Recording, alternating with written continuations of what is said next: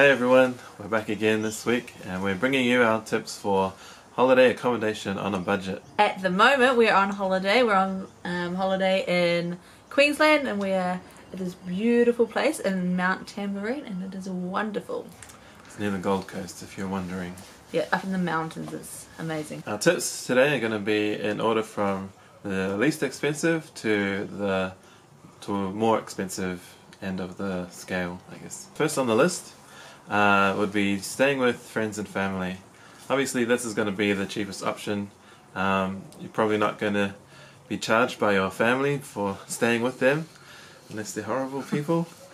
So yeah, that's often quite a good option, as they'll have all of the things that you need. They'll have a place for you to sleep. It might not be the most comfortable place. Probably be on the couch. Might be just a mattress on the floor or on the couch.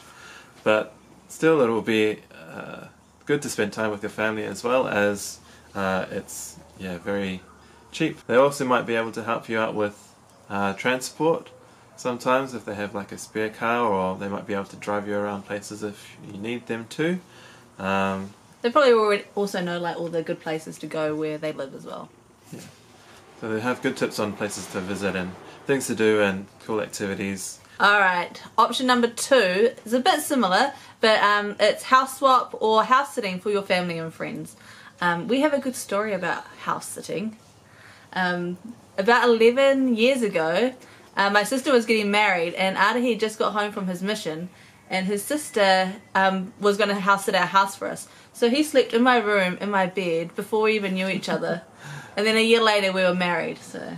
I didn't do any snooping around. Yeah, didn't even snoop around. Because that's not what I'm into. I would totally snoop around. But yeah, if you're house sitting or house swapping with family and friends, we've quite often done this, and our families do this. We have family who live up in Tauranga and family who live in Palmerston North, and often during school holidays they will swap houses so that they can get a holiday, and it's free, and you have the security of somebody looking after your house. They're going to feed your cat, feed your dog. You don't have to send them to like the... Kennels. The kennels or whatever you send cats and dogs to while you're on vacation. So it's a really good budget option. You're probably going to have more comfortable accommodation rather than if you're just sharing a house with your family, because you can sleep in their bed. Alright, the third option is camping. It's a fun experience usually for most people, getting out into nature and getting away from the hustle and bustle of the city life. Yeah. Obviously there's a bit of money involved in the initial setup, like buying a tent and buying all those things. They can be expensive, those tents. But you can go to Kmart, super cheap, they're like $200. Yeah, so getting all those things, the tent and the sleeping bags and the things that you'll take camping with you would probably be the expensive part of camping. But yeah, once you've got all those things accumulated, then yeah, it can be pretty cheap just staying in campgrounds. So there are places that you can camp for free. Other places are like $12 a night for a family, which is incredible. And usually they are in really nice places, like at the beach or by rivers and things like that. Yeah, I have good memories of camping when I was a kid, that's for sure. You can accumulate the things over time, and look on like second-hand sites like Gumtree or Trade Me. Yeah. Facebook Marketplace. Lots of people are going to be selling their tents and stuff like that at the end of the season. And hardly been used because people buy them and then they never use them. Okay, we're up to option number 4 now, which is probably our favourite, is Airbnb. That's where we're staying right now, in a nice Airbnb place here in Mount Tamborine. It's got 3 bedrooms. They got everything that we could possibly need. Like, they even had groceries for us when we arrived, spare nappies, washing powder. But yeah, Airbnbs are great because you have your own kitchen. You can make your own meals. It's easier for the kids to keep to their routine and things like that. There's a lot more room than if you were having like a hotel or something like that. And they actually work out a lot cheaper than a hotel too. Like this place was $90 a night. Hotels around here are probably were about $180 to $190. And because we've booked for 2 weeks, we got a discount as well. If you book for like a full week, you usually get a discount. Sometimes up to 50%, which is amazing. Yeah. Makes things a bit cheaper and easier. Yeah, just not being in somebody else's way. You got the freedom to come and go, I guess, as you please. You can stay home and have a relaxing day if you want to. And yeah, it's good to have like a nice little, I guess, base of operations, place where you can, if you've got like a fridge and things, you can store your food, and yeah, you don't have to worry about eating out all the time like a lot of people do when they're on holidays. Yeah, hotel rooms and stuff don't usually have kitchens. Yeah. And eating out is expensive, especially if you're on a budget. It can easily cost $100 a night just for like dinner, and then you've got breakfast, you've got lunch. It really adds up if you're having to cook every night, and it gets old. Like, especially going out for 3 meals a night with 3 meals a day with kids is exhausting. Like, who wants to do that? Nobody wants to do that. Airbnbs are also great because if you're going with like another family or something, you can fit a lot of people in. You can fit a lot of people in, and you can split the cost. We went to the States with my parents, and we had, oh gosh, I don't know how many people, like 11 people all together, I think. And we were able to split the costs, which made it even cheaper for us, and cheaper for my parents as well. Alright, that brings us to option number 5, which is motels. Now it's getting up, I guess, a little bit towards the higher end of the spectrum. Yep. When we go to a motel, often it's just for like a one night stay, if we're just like travelling through a place. Yeah. And they can be pretty good because they often come with like a breakfast in the morning, included in the cost. So they usually have like a pool as well, which is really good if you're travelling. The kids can get out and have a good swim afterwards, and nice, be exhausted for the night and have something to do, have some fun while you stay there. Alright, option number 6 is a hotel. This is definitely the most expensive option.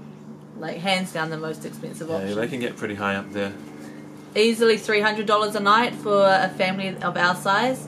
And also depending on where the hotel is. Absolutely. Like if it's in a busy city, or if it's like in a nice area, I guess, then they can just jack up the prices a bit. Alright, so we were travelling through Sydney on our way down from Melbourne, and we were going to stay in a hotel, and the hotel prices were like $350. That was about the cheapest that I could find for a hotel. In the end, we ended up staying with my brother for free, which is good. He actually just moved into his house. He hadn't even stayed in there one night, and we stayed there. Hotels don't really cater for large families. If it's just 1 or 2 people, it's a lot cheaper. Definitely a lot cheaper. But for families, it's not a budget-friendly option. They don't usually include breakfast, or if they do include breakfast, you're going to have to pay like an arm and a leg for it. About $20 per person for breakfast. And 6 people, what's 6 times 20? $120? Yeah. Just for breakfast. Like, come on, people. Save your money. And again, like, they don't always have a lot of the things that you might want as a small family, like a fridge in the rooms. And it's super small as well. Like, usually the most beds that you can get in there is like 2 beds. So those are our options for holiday accommodation or vacation accommodation, depending on where you live, what you call it. From the least expensive all the way down to the most expensive. We thought we also shared like just a few tips on trying to find the best deals and things like that. The first tip, if you are going to get a hotel, look on places like Groupon and things, because you can sometimes get really good deals. We stayed in Las Vegas, and we got a hotel room for $15 a night, which was flipping amazing. Try avoid travelling on weekends, because on weekends they're going to up the price as well. Definitely up the price. Yeah, Friday nights, Saturday nights. Yeah, Sunday nights. It's definitely expensive. So try to travel more during the middle of the week. Yeah. So if you're going to stay in like an Airbnb or things like that, try to stay for a full week, because then you'll get the discount. If you're just travelling between 2 places and it's a travel day and you want to stay somewhere, try to stay not in a main city. Try to stay like just outside of a main city. When we're travelling back down to Melbourne or up to Melbourne, I don't know where we are, to be honest. We're north of Melbourne, so we'll be travelling down. Across to Melbourne. Down. Whatever. When we go back to Melbourne, we're going to be heading towards Canberra as well. And in Canberra, prices are expensive. We're going to stay just outside of Canberra, about 35 minutes outside of Canberra, and the prices are like 70% less, which is great. Great savings. Yeah, and we don't mind the extra 30-minute drive because we're going that way anyway. So yeah, if you stay outside of the major cities, you're going to save a lot of money. And that's what we like. We like to save money. Alright, so those are our tips and our tricks for saving money on holiday accommodation, vacation accommodation. You can do it for cheap, you can do it for expensive, but we like to do it for as cheap as we possibly can. Yeah, enjoy spending money on things that you enjoy doing, experiences and visiting places and doing things together. Making the memories. Yeah. rather than spending a lot of money on the places where you're staying. Because you're probably not going to spend much time there anyway. You're just going to be sleeping there. Yeah. Alright, we will see you next week, probably still from the Gold Coast. We'll actually be travelling next Saturday, but the video will be posted. Yeah. Hope you enjoyed the video today, so please don't forget to like, comment and share this video with people who you think might benefit from it. Would really appreciate that. We'll see you later.